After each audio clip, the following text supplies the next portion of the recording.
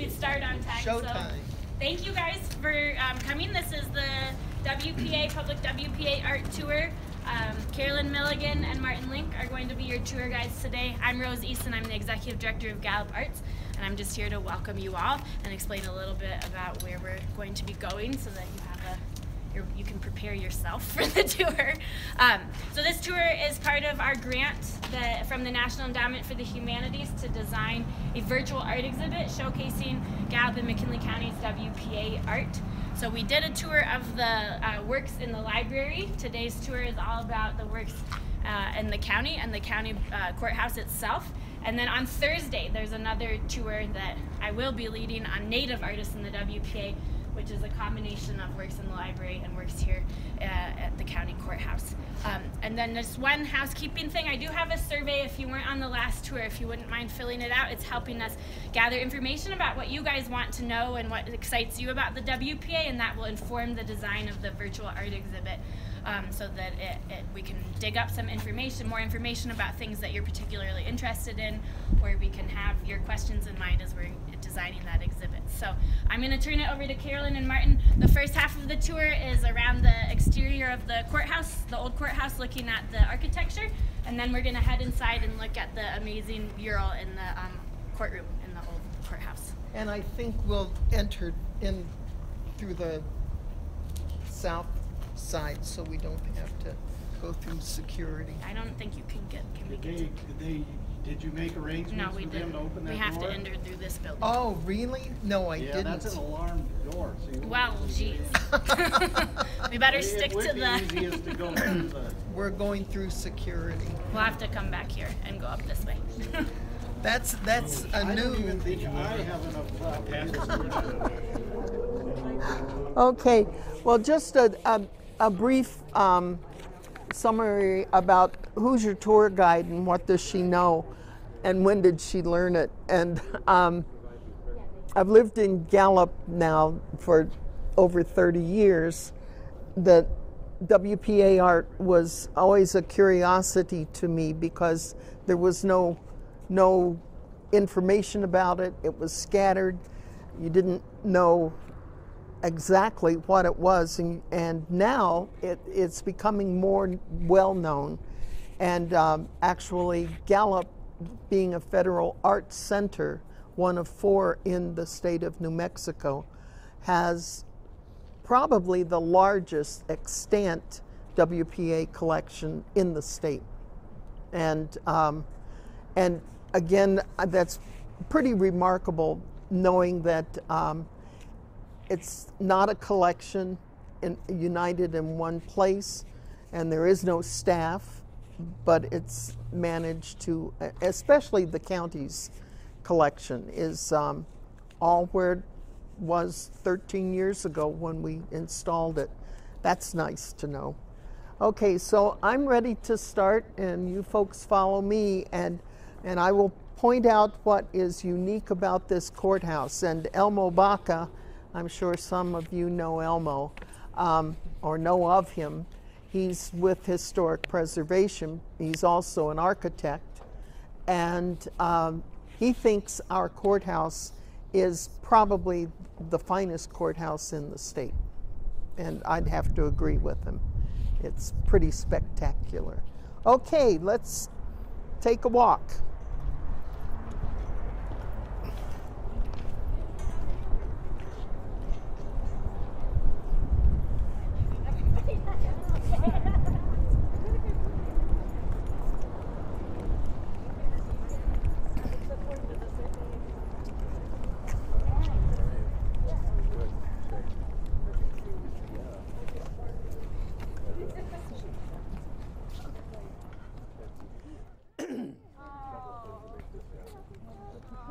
So let's stand in front of the primary entrance to the courthouse, but stand far enough back so that you can see the unique architectural features of this primary facade. And I'll tell you a little bit about the architect. The architect was Henry... Maybe wait till everyone's Oh, here. okay. Yeah. And then, slow do you want to walkers. face them so they can hear you? Yeah. Okay. Yeah. And one unique thing, you see there's been some damage done, probably has something to do with our high winds this spring and winter. That what has been revealed is probably the original color of the courthouse. And, but I doubt that anyone's going to stucco it that color in the future. But now we see what it might have looked like way back. But now let's go back to Henry Troost. He was a student of a very famous Chicago architect, Sullivan, and he was also enrolled in Chicago working with Sullivan when Frank Lloyd Wright was there. And you can see clues to Frank Lloyd Wright in this primary facade. And one is these two reliefs on either side of the main entrance that are inspired by Native American images as well, and it's clouds at the top and then the vertical columns, the shadows on those columns form rain. So that seems an appropriate metaphor for living in the dry desert. There's also, you see these lights flanking the main entrance, and you will notice the same lights around the three sides of the building. Henry Troost was known for his multiple facades for public buildings, and this is a classic example of it. The only facade on the courthouse that didn't have these wrought iron lights, and they're very similar to what Frank Lloyd Wright would design. He did a lot of ornamental lighting for his buildings, and that's where the inspiration for these lights came from. But there is none on this west side, and that is because that was the original parking lot and loading dock for the courthouse. And that's where the extension that is now the county offices is built in that direction.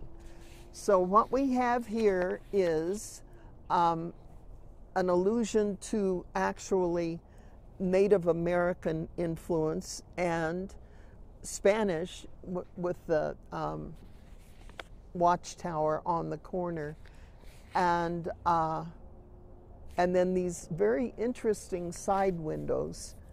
And originally the jail was on the third floor, and some disgruntled inmates who were unhappy, very unhappy about something.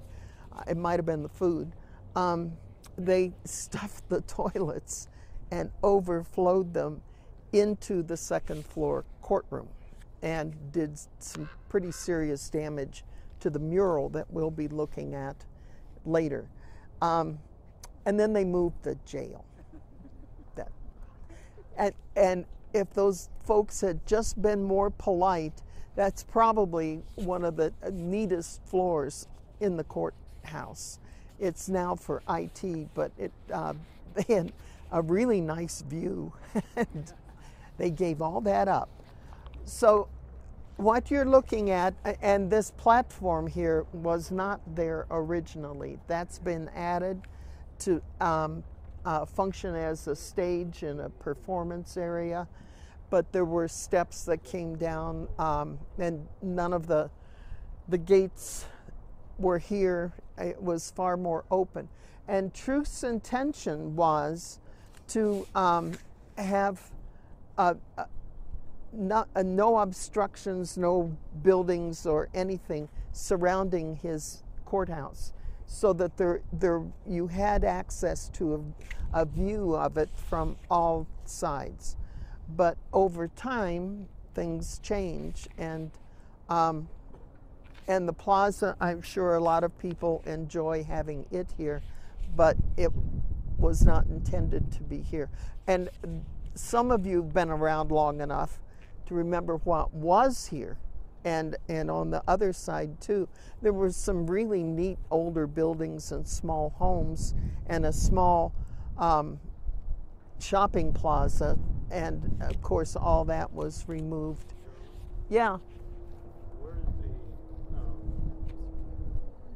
the cornerstone?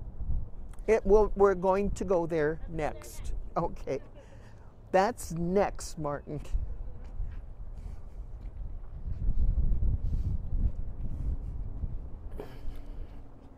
Where do you want them to stand to see this side? We're going to go closer to the building itself, and then we'll back off into the parking lot. But there's the cornerstone.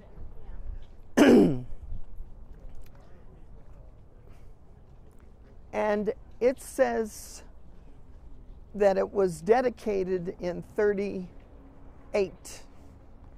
And you can imagine the size of this courthouse. It wasn't built in a year. It probably was begun maybe 4 years earlier. I don't have any information on when it was started, but we do know when it was dedicated. And I'm also fairly certain that there was no vegetation up close to the courthouse either. These are probably... You want to say that from here so they can all hear you. Okay. You can go up on the stage. Here are more of these wrought iron lamps. And this is another clue that the three facades were meant to be unified, and the exterior lights help to indicate that for a long time people assumed that the south wall, which we will look at here in just a few moments, was a loading area into the courthouse, and it never was.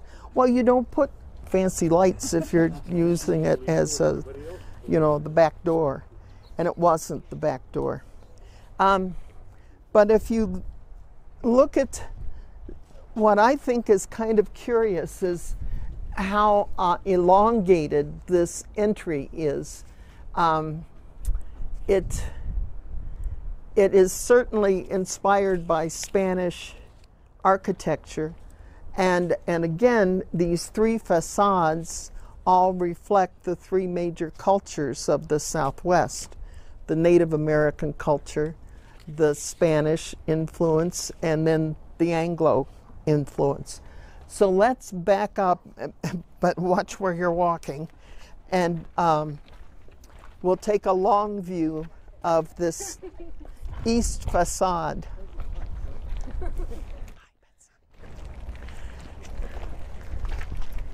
And you can see what I mean about the tremendous elongation and the pillars that seem almost like they're stretched.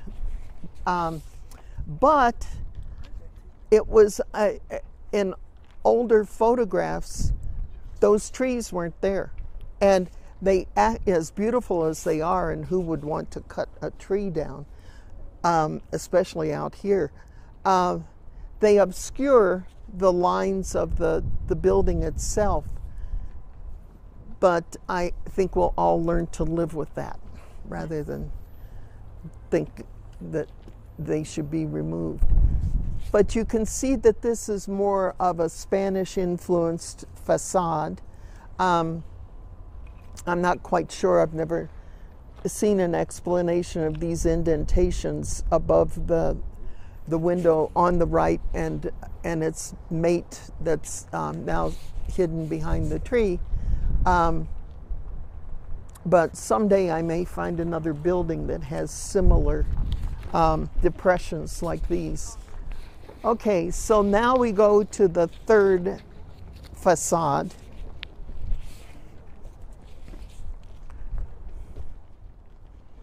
And Troost would have wanted all this not to be a parking lot, but a lawn, and to isolate and be used as an entrance to the courthouse, in the sense that you're approaching a very special building. Gather, and we want to get everyone over there. Yeah.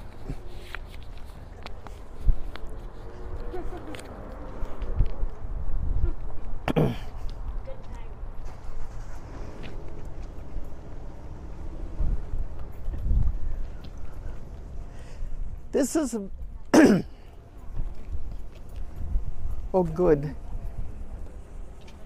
We'll get to stand after the vehicle leaves because it's blocking a very unique feature of this south wall. This is looks in many ways to be the most modern of the three facades, but actually there's one clue that's once you see it, you won't forget it, and also it points to an earlier architectural style that comes out of the Southwest, and that's Anasazi Native Americans. Take a look at the way that the Keystone doorway is constructed. You can see that at Chaco Canyon. I don't know if they heard that on this side. Okay, well, come look here, and I'll say it again. Yeah. So this is the south facade, and it's directly opposite the north facade, and entering in the raised area of the first floor office area. And remember, this was the functioning courthouse, and now the new addition has assumed all that function, the clerk and the treasurer, and it's wonderful when we come through to look at that, and we're going to have to go around to get in. This came very close to disappearing and getting painted over, and we can thank Jackie Catano for saving the day, because they were going to paint the murals over and all the signs above each of the large rooms, like assessor, treasurer, and make them white. and Jackie got it stopped, and it was very close to losing part of the historic nature of that building, and you can sometimes remove paint to what's underneath it, but not without damage. So we were lucky.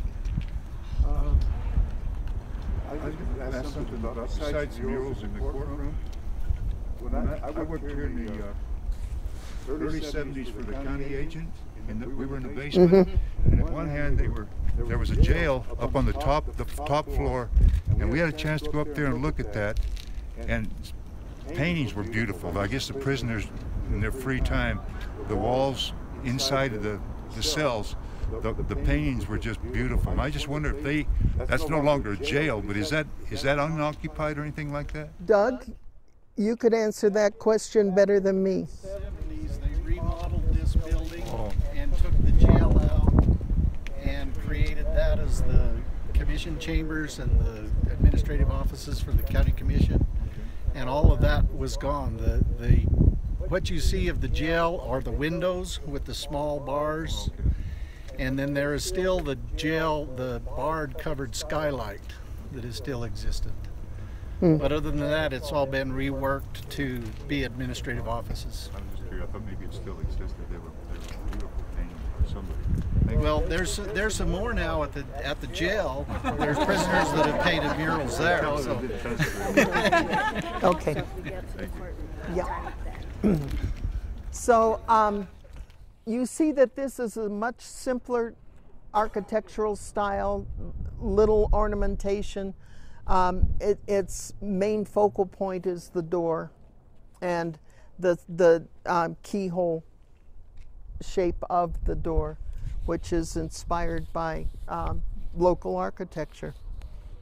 Okay, so this is the courthouse, and now we'll walk around and go up to the courtroom.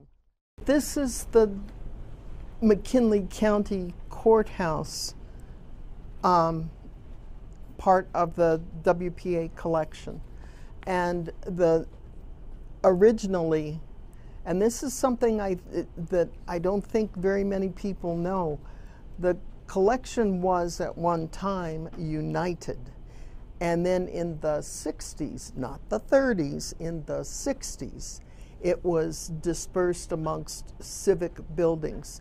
The city got some, Red Rock State Park got some, the county did, and the library. And what is really unfortunate about that is that the true story of our WPA collection is only told if all the images are together and ideally housed in the building that was built at the same time. It just makes sense rather than have it dispersed, because you get a feeling for how artists were thinking at the time and what inspired them.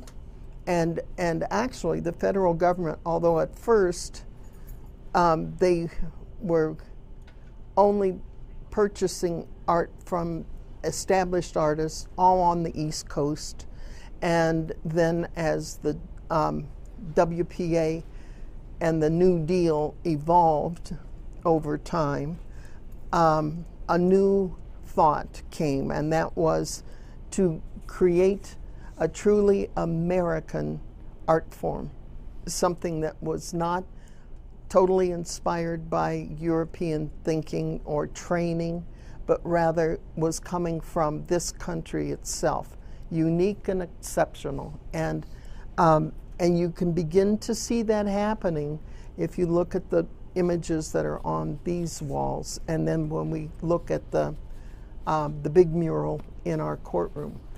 Did you tell them these are all Lloyd Moylan in Yeah. this room? So Lloyd Moylan painted the mural. I think everyone's excited to see it. Yes, I'm So sure notice we these, are. and then we'll go in here. Okay, and these are all Moylan's. You can see his color work, and which was inspired by the time he spent in Mexico, working with Diego Rivera, and usually the muralists, the big three that most everyone knows, David Sequeiros and Orozco, and Diego Rivera were, they worked large, and often they would have others helping them on their murals, and that is where Moylan first got his inspiration for using vivid color.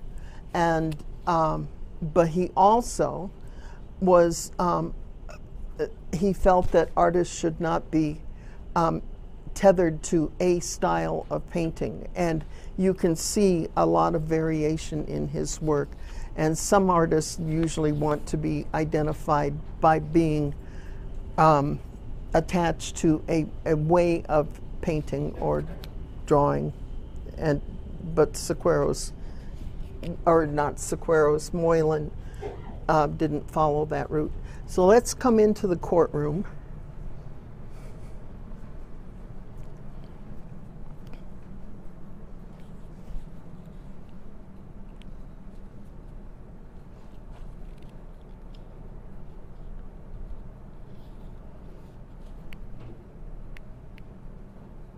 Yeah, it'll work.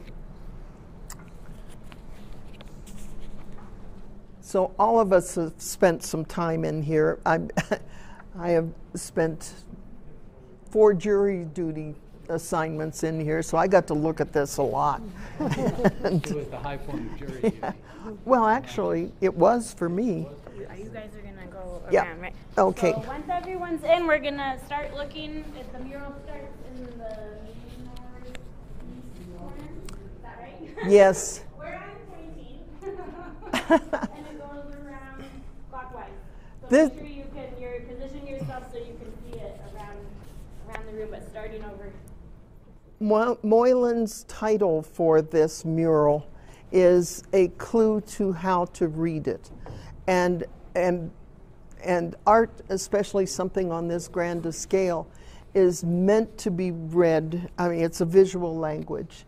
And when you really begin to study it, you can clearly understand how unique this mural is. So its original title is Allegory, a history of the region. And it does begin here, and it's chronological. But also, one thing that Martin and I discovered when we were recently spending some time in here is that a lot of the symbols that all of us who live in the Southwest and are interested in its culture and its inspirations, there are some things that precede their chronological introduction. And we finally figured out that's one of the ways that the sequence is established. And I'll show you some examples of this. And yes, the pointer works. This is prehistory. Man hasn't arrived yet, but other things have, like wildlife and things that crawl on the ground.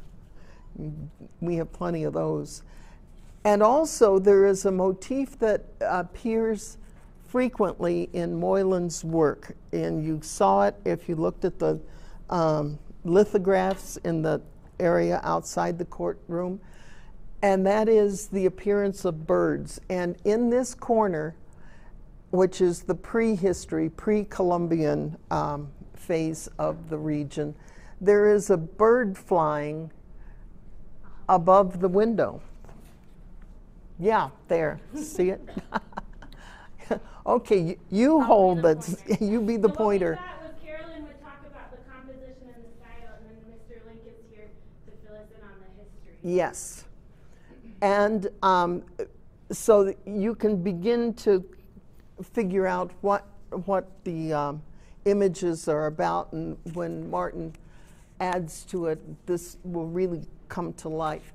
Another unique feature of this mural, and in just something I read about Moylan, Turn around, I'll point to it. okay, read about Moylan recently, is that he blended the painting and the architecture, especially in this room. And you can see like these supports that hold up the master beams that go across the courtroom.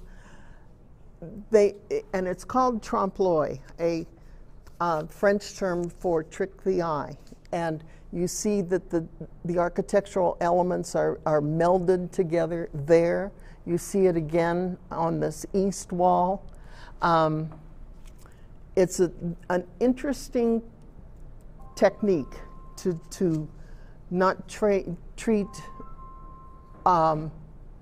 the events, the story this mural is telling. It helps to tie it together, and Martin will spend more time on how the allegory fits this whole image and ties it together. So now, in terms of composition, you can see how Moylan uses unoccupied white space to dynamically tie in the sequences of this history of the region. And he's done other murals in other buildings in New Mexico in which they're brightly colored and very vivid and active. And this is quite a departure from the way a lot of his work looks. And you can tell by the paintings the difference in using a vivid palette that came from his experience with the Mexican muralists. And this, which is inspired by other artists, and I'm going to point to Europe, Cézanne and Picasso. You can see their inspiration in these figures. And you can also see that there is some color in this mural, and very limited. The flag is painted, and also the church. And this isn't an accident. This would have some meaning, drawing your eye to those images. Here, you also see the pyramidal composition. That is a stable, configuration, I guess is the best word.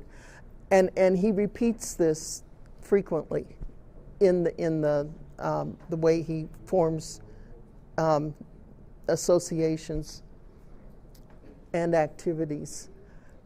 And then you're moving chronologically again.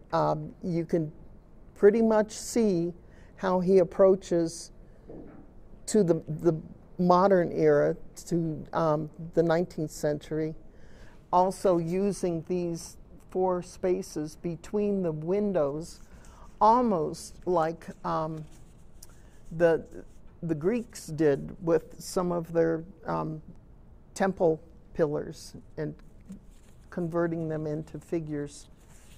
And in a way, there's an allusion to that with these. A couple of things that I would also like to mention about Floyd is that when he was commissioned to do the mural, his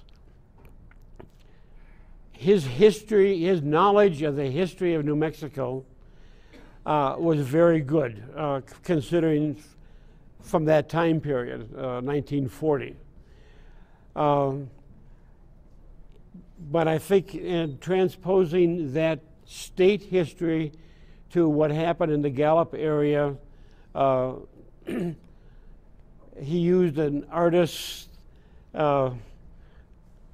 license where he could put something in front of something else, and nobody would really probably know the difference, since he didn't really know the difference.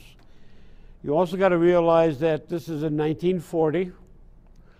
World War II had already started in Europe in 1939, with the idea that eventually we're going to be maybe a part of that. And so skirmishes, hostility, killing Indians, Indians killing white people.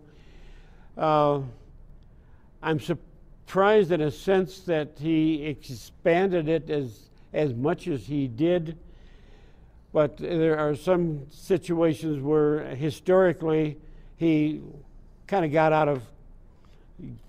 out of the the way it really did happen.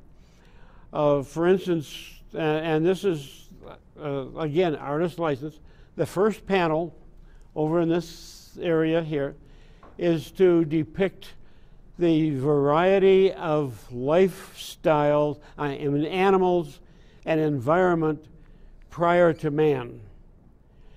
And so not only do you see saber-toothed tigers and things from the Pleistocene, but you also see dinosaurs from the Jurassic and a wide variety of animals more than plants, but to recognize the fact that there was a big diversity of animal life before man came into the picture and tried to even change it more so. When we get over to the early hunters and gatherers, They're doing their thing. There is a for some reason even a funeral, burial, and you've got a body wrapped up in a shroud. All these family or whatever showing remorse and the fact that they've lost them. But to an anthropologist, an archaeologist, whenever you see in a culture the fact that people believe in an afterlife shows the beginnings of religion and spirituality as a part of their society. And so I think this is kind of what he was implying here. And then he's also getting into the fact that about, it wasn't a certain time, but it's about 3,000 years ago, the people in this region learned the concepts and the technology of agriculture. Corn was introduced first, followed quickly by beans and squash and melons. And so he's portraying a number of building pottery, planting corn, building the more stable houses, not just a teepee or a grass shack, but I think thinking in terms of charcoal. So they're cutting stones. He's even got them making adobe bricks, but both men and women creating and stuccoing the larger doors, doorways, and walls, and 5-story buildings, as it would amount to, as farmers and agriculturalists, and also up in the upper parts that were corn, particularly, is not only the plant that they can survive on, but also, in a sense, a plant from the holy people. That corn is an interesting plant. It's always been in North America, and eventually it came from South America. But it's the only completely domesticated plant in the world, not just here, but in the world, where it can't grow unless somebody plants it. It doesn't grow on its own. And so that reciprocal relationship where I will plant and nourish you, but when you mature, then your products, your corn, then will nourish me. And so there's that relationship with corn that you don't really get with many other plants. Then you've got visitors coming into the picture. Athabascan migration. Technically, Athabascans from Canada are all Apachean, or the Zuni word Apache, which means enemy or stranger. One of those groups of Apachean invaders or migrants into this area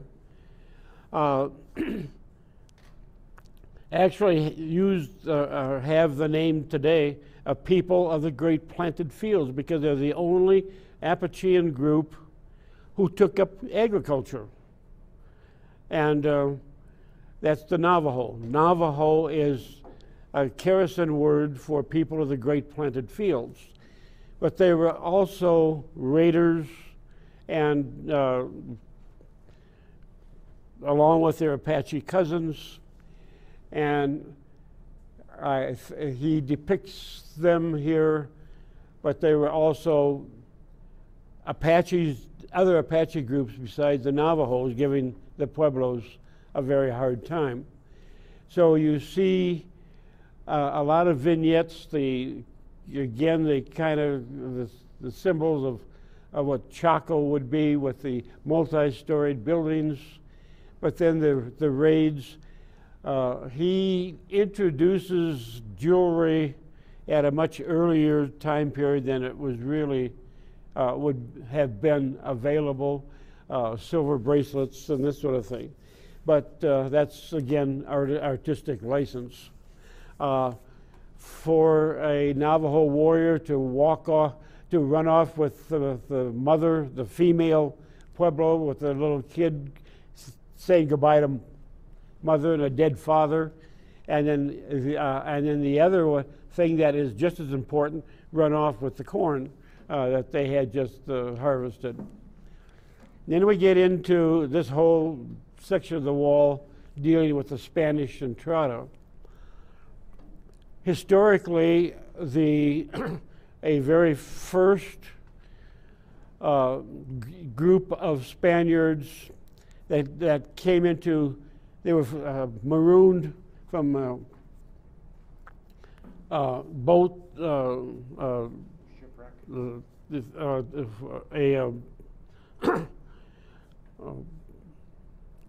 in Florida, a tornado. Hurricane, yeah. Of the 4 survivors, one was the slave of one of the other survivors. His name was Estevan or Estevanito. He really only played a minor part, but to the artist, he wanted to emphasize the fact that there was a black person that did play a part, so it gave him, I think, a lot more space in the mural than he probably deserved, and it was way at the very, very beginning. When they finally arrived back in Mexico with all sorts of stories about wealth and wealthy Pueblos and up in an area named Cibola. A priest with Estevan, coming back then as the guide, came up into the area that we refer to today as Zuni. Zuni is one of the 6 cities of Cibola. The Spaniards were thinking that maybe this had something to do with an earlier folk tale of the 7 cities of Antilla, and it didn't. There was only 6, but that didn't bother them. Estevan kind of let his position go to his head or go to his groin or a combination of both. And there are several reasons given in folklore why the Zunis killed him, and then cut him up into 6 pieces, and all 6 villages still have a piece of Estevan today, 300 years later. But as a result of that expedition by Fray Marcos de Nizas, the major movement under Coronado then took place in 1540 to 1542. But that's then shown more over to the left. I think, as Carolyn mentioned, using some of the actual structures within this room to highlight or to bring in some of these things that he wanted to talk about or explain or emphasize. And you can see the Zuni warrior behind him with the knife. He's not, and then the coming of Christianity. Then you got your Hispanic period coming over, the time period when there was the Pueblo Revolt, and really that isn't really showing that much. What he picks up on then is that by the Spanish revolt against the Pueblos, the return of the Spanish in 1692, and the little better relationship between the Spanish and the Pueblos, and the intervention of the Athabascans, and when you get into the 1840s, we realize that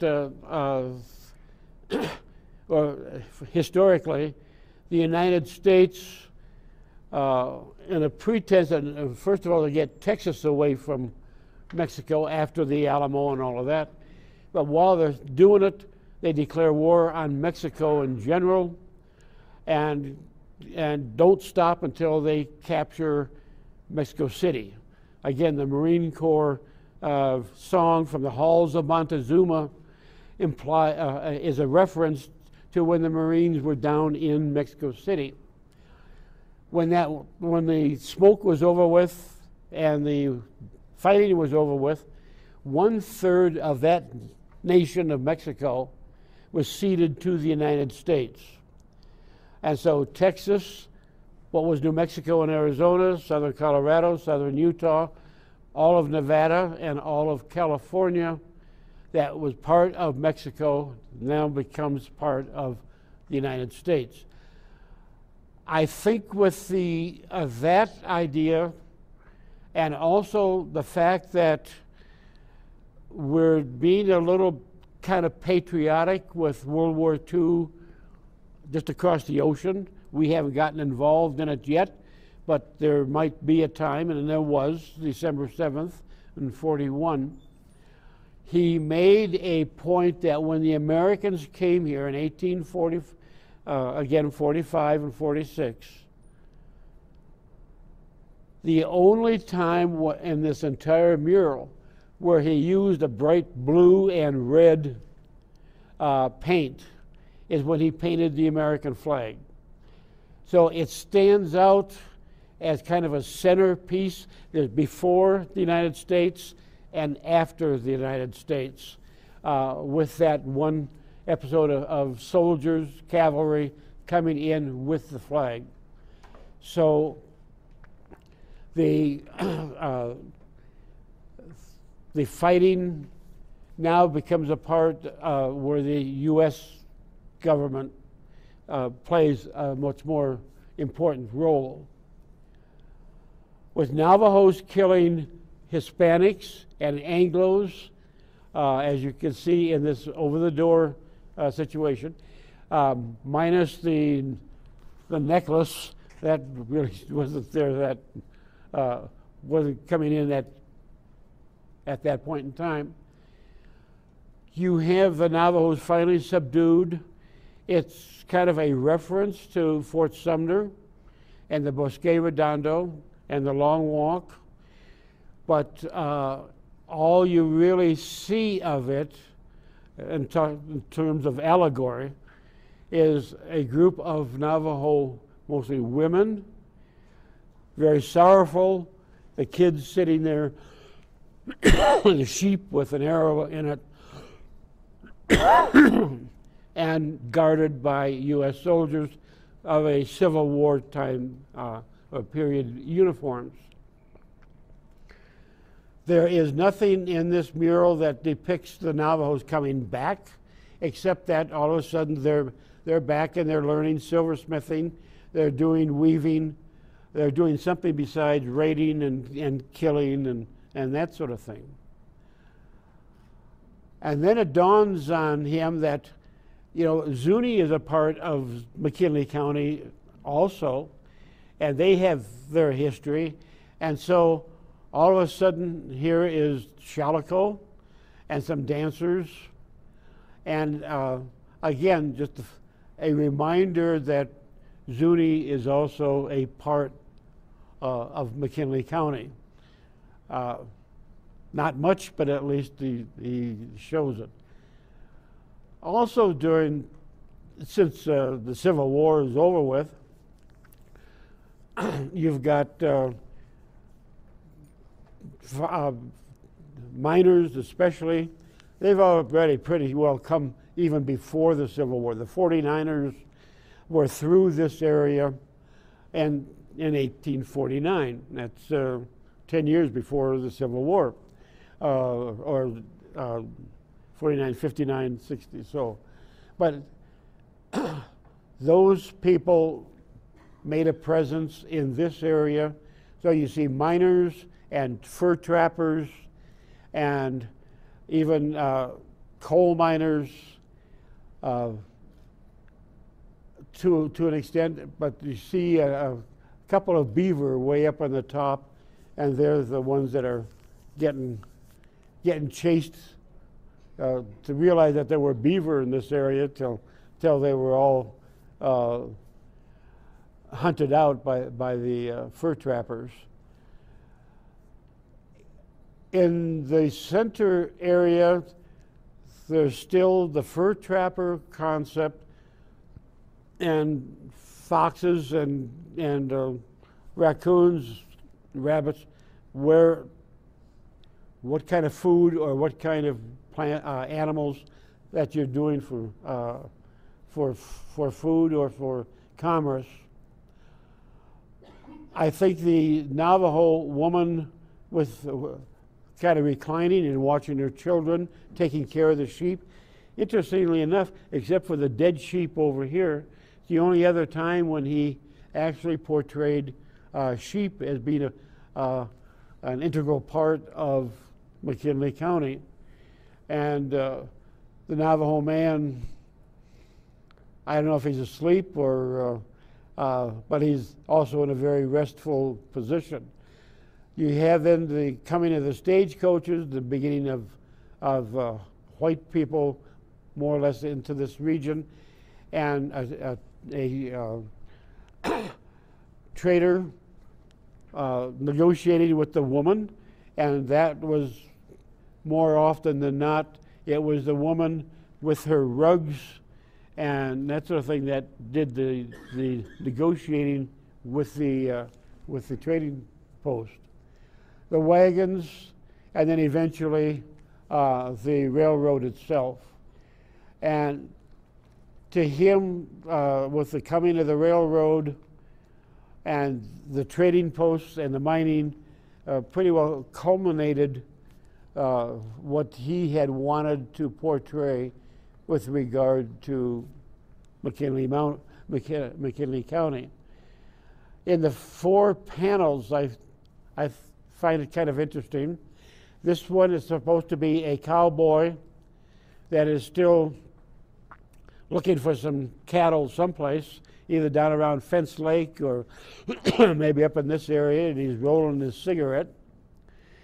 I find the rendition of a tourist with the camera interesting because the tourist hat has a swastika on it. Now the swastika, from our feelings in this area, is a Native American symbol. But to paint it in 1940, when Hitler is doing his thing in Europe, and the swastika has a very definite role with Nazism, I think, I don't know if that's maybe a German tourist that's here or not, but I find it kind of interesting that he brought that question out. In this one, it's an archaeologist, and most people are wondering why is the archaeologist sitting there with a log? Well, he's doing something that in 1940 was a very, very recent technical advancement in archaeology, and that's dendrochronology, or counting the tree rings and logs that were used in hogans in Chaco Canyon, and any place where wood was still available to the archaeologist. We could tell when that tree was born, and the outer ring when that tree was cut. And so dating places like Chaco, dating Hogans, dating other archaeological sites became much more efficient with the whole concept of dendrochronology. And that's what he's got that guy doing, counting the rings in a row. And then probably giving a final salute to the magnificent culture that existed at Chaco Canyon for 400 years or so, back 1,000 years. But that pretty well brings us around, because he had a time, as Carolyn might have mentioned too, he chose to only use a couple paints, kind of a reddish brown, a bluish gray, a green, kind of an off green, a black that outlined many of these figures, and then one exception, the American flag. But I think he was making a point when he did that again in 1940. So it's an interesting mural. As mentioned, there were times when people here in the administration wanted to paint over it. It's been restored here about 10, 12 years ago. But it's a method of that is very common to Floyd and or to Lloyd, and I, except for the fact of getting some of these positions out of historical sequence, there's nothing really tremendously historically wrong with the figures or with their costumes or anything, if you look at them a little without trying to get them into perfect time chronology. Well, we can forgive him because it's 2,000 square feet, so he did a good. And we have a working theory, or at least I do, that Lloyd Moylan maybe chose a muted color palette when he wanted to play more with composition. You can see some of that outside, which I'm happy to tell you about a little bit more. But we're right up against the time.